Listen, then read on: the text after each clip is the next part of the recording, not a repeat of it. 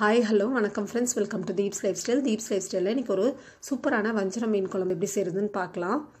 ஒவ்வொருத்தரும் ஒவ்வொரு ஸ்டைல்ல மீன் குழம்பு வைப்பாங்க. அது ஒவ்வொரு டேஸ்ட்ல இருக்கும் மீன் குழம்பு. அதாவது நம்ம மீன் குழம்பு பிடிக்காதவங்க யாருமே இருக்க மாட்டாங்க. இன்னைக்கு நான் ஏன் ஸ்டைல்ல நான் எப்படி மீன் குழம்பு வைப்பேன் அப்படிங்கறத நான் உங்களோட ஷேர் பண்ண போறேன். இந்த வீடியோக்குள்ள போறதுக்கு முன்னாடி நம்ம சேனலை இதுவரைக்கும் சப்ஸ்கிரைப் பண்ணாதவங்க சப்ஸ்கிரைப் பண்ணிக்கோங்க. கூடவே இருக்க பெல் ஐகானை கிளிக் பண்ணிக்கோங்க. அப்பதான் வீடியோஸ்ல அப்டேட்டடா இருப்பீங்க. Thanks for subscribing. வாங்க வீடியோக்குள்ள போகலாம். ஒரு pan ஹீட் பண்ணிட்டு 1 டேபிள்ஸ்பூன் அளவுக்கு நம்ம எண்ணெய் ஆட் பண்ணிட்டு அதுல ஒரு 30 சின்ன வெங்காயம் தோல் உரிச்சு எடுத்து ஆட் பண்ணிக்கிறோம். அது கூடவே கொஞ்சம் கருவேப்பிலையும் ஆட் பண்ணிக்கிறோம். இந்த கருவேப்பிலை வந்து நல்ல மணம் கொடுக்கும். நல்லா வதக்கிக்கோங்க. வெங்காயம் நல்லா வதங்குற அளவுக்கு நல்லா வதக்கிக்கோங்க. அதாவது கலர் மாறணும், வெங்காயத்தோட கலர் அந்த அளவுக்கு வதக்கிக்கோங்க. இப்போ நல்லா வதங்கிடுச்சு. இப்போ அரைமுறி தேங்காய் வந்து இதுக்கு தேவைப்படும். திருவி எடுத்துக்க போறேன் நான். இப்போ இது கூடவே நீல வாக்கில் கட் பண்ண 2 தக்காளி, பெரிய தக்காளி, நல்ல பழுத்த தக்காளி ஆட் பண்ணியிருக்கேன். நீங்கள் வந்து பெரிய தக்காளி இல்லை அப்படின்னா சின்ன தக்காளி ஆட் பண்ண போறீங்கன்னா 3லேருந்து 4 கூட ஆட் பண்ணிக்கலாம். இதே மாதிரி சாப் பண்ணி ஆட் பண்ணிக்கோங்க.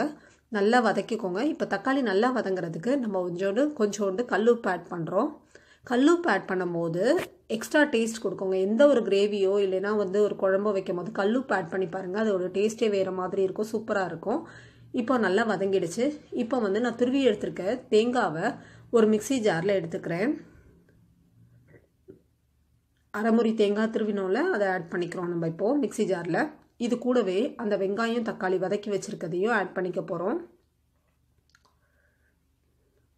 ஆட் பண்ணி நல்லா நல்லா நைஸ் பேஸ்ட்டாக அரைச்சி எடுத்துக்க போகிறோம். இதை இப்போது ஏற்கனவே ஒரு லெமன் சைஸில் புளி ஊற வச்சுருந்தேன். அதை நல்லா பிசைஞ்சு அந்த ஜூஸ் மட்டும் எடுத்து நம்ம வந்து குழம்புல ஆட் பண்ணிக்க போகிறோம். குழம்பு வைக்கிறதுக்கு தேவையான அளவுக்கு எடுத்துக்கிட்டு நம்ம தண்ணி ஆட் பண்ணிக்கலாம். அது கூடவே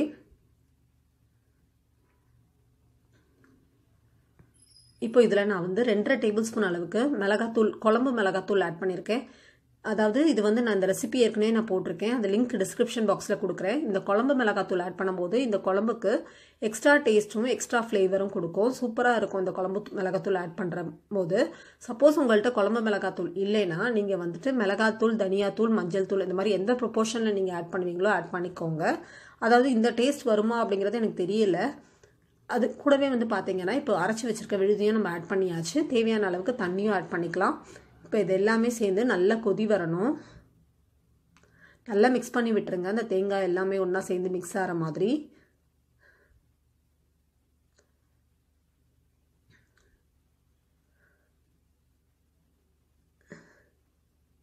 இப்போ மிக்ஸ் ஆகிடுச்சு, நல்லாவே மிக்ஸ் ஆகிடுச்சு. சிலருக்குலாம் வந்து பார்த்தீங்கன்னா இதில் தக்காளிலாம் முழுசாக இருந்ததுன்னா பிடிக்காது. என் பையனுக்கு பிடிக்காது. ஸோ நான் அதனால இந்த மாதிரி குழம்பு வைப்பேன். பாருங்கள் இப்போ நல்லா அழகாக நல்லா திக்காக ஆகிடுச்சு. நம்ம குழம்பு நல்லா திக்காக இருக்குது. இன்னும் தேவை அப்படின்னாலும் நீங்கள் தண்ணி ஆட் பண்ணிக்கலாம். இப்போ உப்பு தேவையான அளவுக்கு ஆட் பண்ணிக்கலாம். இப்போது நல்லா மிக்ஸ் பண்ணிக்கலாம். இந்த மாதிரி தாராளமாக கடாய் பெருசாக இது பாத்திரத்தில் நம்ம மீன் குழம்பு வைக்கும் போது மீனெல்லாம் தாராளமாக வேகும். அதாவது உடையாது, அந்த மாதிரி இருக்கும். இப்போ கொதி வந்துருச்சு. இன்னும் நல்லா கொதி வரணும். அப்போ தான் நம்ம வந்து மீன் ஆட் பண்ண முடியும். எல்லாம் ஒன்றா சேர்ந்து நல்லா கொதிக்கும் போது தான் மீன் ஆட் பண்ணோம். இப்போ நீல வாக்கில் கட் பண்ண ஒரு மிளகாவை நான் இப்போ இதில் ஆட் பண்ணிக்கிறேன். இதெல்லாம் சேர்ந்து நல்லா கொதிக்கட்டும். இப்போ வந்து நான் 3/4 கிலோ வஞ்சரம் மீன் கழுவி எடுத்து வச்சுருக்கேன். உப்பு போட்டு க்ளீன் பண்ணி கழுவி எடுத்து வச்சுருக்கேன். குழம்பு பார்த்திங்கன்னா நல்லா கொதிச்சு எல்லாம் வந்துருச்சு. மீனும் ஆட் பண்ணியாச்சு. சாரி ஃப்ரெண்ட்ஸ், நான் மீன் வந்து ஆட் பண்ணும்போது கேமரா ஆனில் இல்லை. நான் ஆனில் இருக்குன்னு நினச்சி மீன் ஆட் பண்ணிவிட்டேன். இந்த நல்லா கொதிக்கும் போது நம்ம மீன் ஆட் பண்ணிவிட்டு நல்லா வந்து மிக்ஸ் பண்ணி விடலாம். இப்போ பாருங்கள், நம்ம வந்து மீன் ஆட் பண்ண பிறகு ரொம்ப கலக்கக்கூடாது. லேசாக இந்த மாதிரி தான் ஜென்டிலாக கலக்கி விடணும். பாருங்கள், கமகமன் வாசனையோட சூப்பராக ரெடி ஆகிட்டு இருக்கு நம்மளுடைய மீன் குழம்பு, வஞ்சரம் மீன் குழம்பு.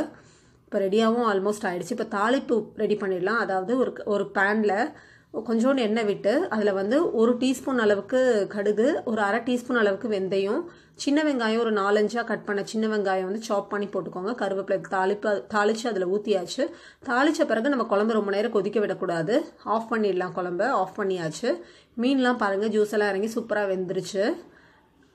ரொம்ப டேஸ்ட்டாக இருக்கும் இந்த மாதிரி குழம்பு வைக்கும் போது. இந்த வீடியோ பிடிச்சிருந்தா லைக் பண்ணுங்கள், ஷேர் பண்ணுங்கள், கமெண்ட் பண்ணுங்கள், சப்ஸ்கிரைப் பண்ணுங்கள். இதை வந்து சாதத்தோடு சாப்பிடும் போது சூப்பராக இருக்கும். அது ஒரு வஞ்சரம் ஃப்ரையும் கூட வச்சு சாப்பிட்டோன்னா செம்ம சூப்பராக இருக்கும். ஸோ இது தேங்க்யூ. இந்த வீடியோ பிடிச்சிருந்தா லைக் பண்ணுங்கள், ஷேர் பண்ணுங்கள். தேங்க்யூ, பாய்.